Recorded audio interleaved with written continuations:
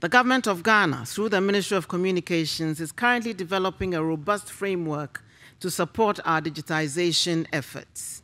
Ghana's population of about 28 million people has over 20 internet service providers and an average download speed of 4.78 megabits per second. We intend to scale up our universal access program to ensure that we narrow or even close the digital divide and drive down the cost of accessing data. We are establishing a network of connected community information centers and modernized post offices to serve as e-services centers and bring government closer to the people.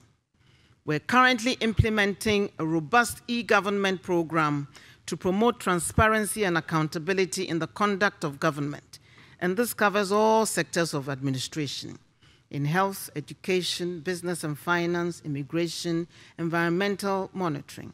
And to demonstrate our resolve, within 9 months of taking office, the government has launched the state-of-the-art 12-digit biometric national ID card enhanced with new technologies, including tactile elements for the visually impaired, e-passport and payment applications.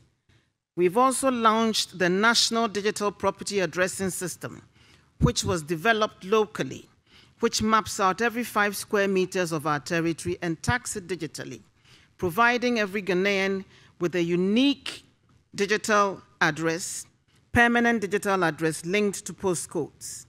The introduction of a paperless port, integrated e-immigration system, e-procurement, e-parliament, e-justice, e-cabinet, a safe city solution, and smart workplaces, among other initiatives, which are all at various stages of implementation. The development of an interoperability framework to integrate government databases and a system to link all electronic payment platforms and scale up mobile money usage all represent significant milestones in Ghana's journey to digitalization.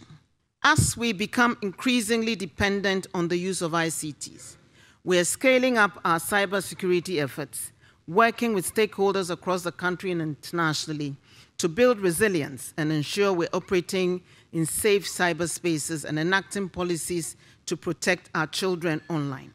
However, much as we try to protect ourselves, our efforts will be fruitless without a robust international legal regime to address the continuing threats of cybercrime and cyber-enabled crimes.